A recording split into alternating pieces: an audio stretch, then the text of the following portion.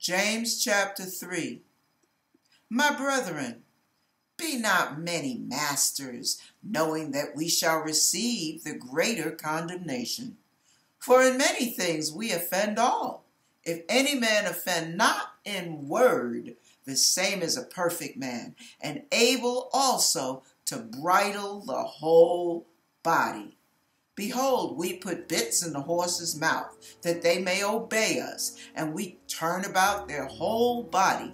Behold also the ships, which though they be so great, and are driven of fierce winds, yet are they turned about with a very small helm, whithersoever the governor listeth. Even so the tongue is a little member, and boasteth great things. Behold, how great a matter a little fire kindleth. And the tongue is a fire, a world of iniquity. So is the tongue among our members, that it defileth the whole body, and setteth on fire the course of nature, and it is set on fire of hell. For every kind of beast, and of birds, and of serpents, and of things in the sea is tamed, and hath been tamed of mankind. But the tongue can no man tame. It is an unruly evil, full of deadly poison. Therewith bless we God, even the Father, and therewith curse we men, which are made after the similitude of God. Out of the same mouth proceedeth blessing and cursing. My brethren, these things ought not so to be. Doth the fountain send forth at the same place sweet water and bitter? Can the fig tree, my brethren, bear olive berries?